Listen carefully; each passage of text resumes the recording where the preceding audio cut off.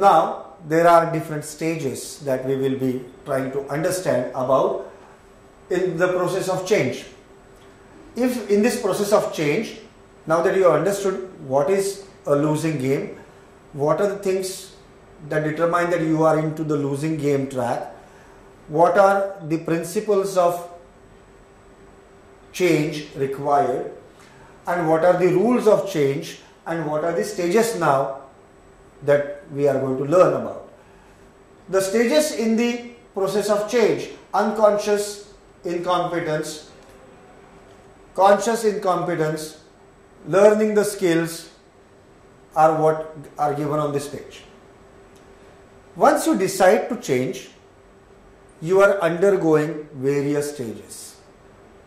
The first stage of undergoing the change for winning is unconscious incompetence stage.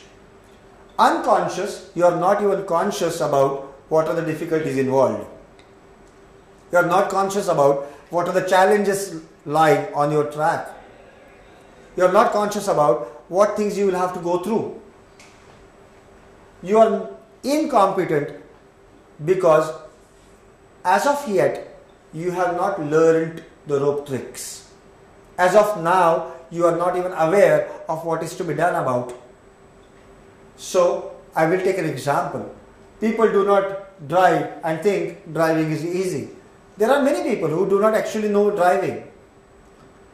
But then when they sit beside you, sometimes you drive them along, they see you changing the gears, they see your clutch brake accelerator operations, they see your steering wheel operations, and then they think that it's very simple. Simply you'll have to just push in the clutch, change the gears, declutch and just drive with acceleration. Whenever you are wanting to stop, just brake it, change the gears, bring it from higher to lower, use the steering wheel for turning, and that's it. That is driving. Now they are unconscious about actual driving.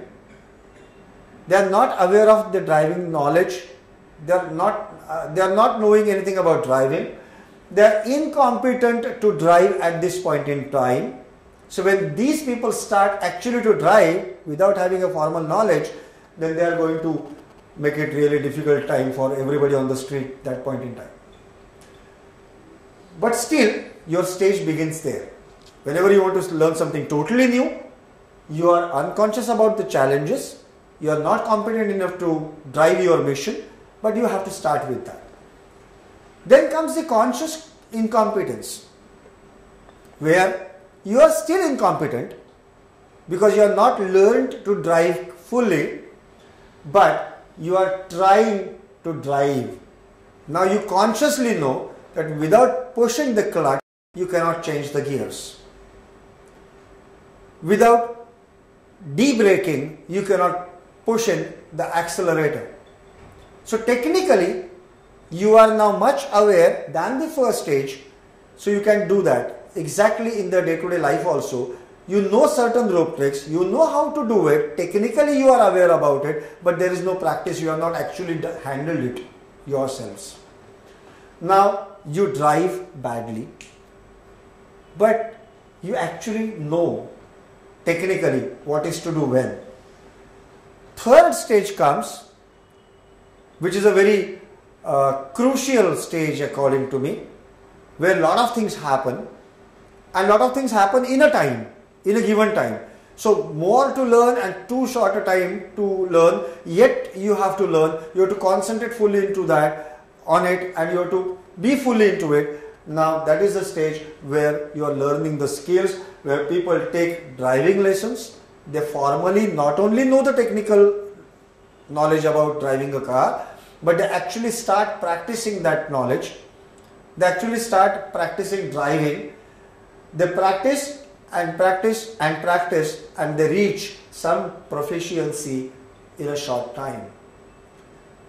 Now, once you are reaching the proficiency level, then you are in a very different league. Now you know technically what is the problem. You know how to handle that problem. you have actually learned practically hands-on to tackle with that problem. You are actually driving your mission. You are coming across difficulties. Somebody is guiding you to how to tackle those difficulties, and then slowly you are moving ahead. Now, like this, if you go, then the next stage is not far away, where it is conscious competence. From conscious incompetence, now you are into learning, and then you are into conscious competence, where people drive, they drive well in this stage, they drive well, their technical knowledge, their practical experience is all put into the reality, they drive well. But have you seen people who are driving well but have recently learnt about driving? How do they drive? They hold on to the steerings comparatively tight. When they change the gears, they sometimes look at the gears. Am I on second or am I in third now? Because they are not still used to the firing level that changes with the gear change. So they look and put the gears. They look and turn the steering.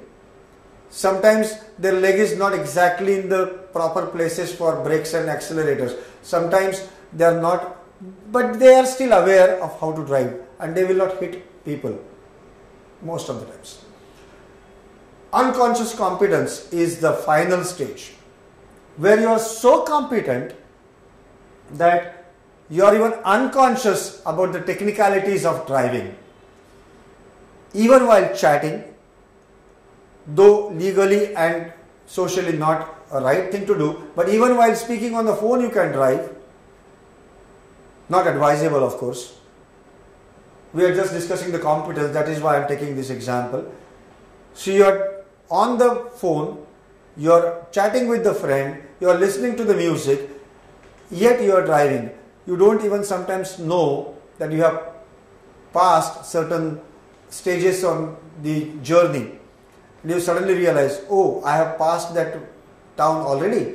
I never knew. You are in your own thoughts. You are probably into chatting. But you drive so competently and you are so unconscious about technicalities of the driving that the gear changes, the acceleration, the braking, the clutching, declutching, everything happens so automatically that they drive naturally. Just like that, a stage will come when you will be actually making change to such an extent that you will be naturally driving your mission of life.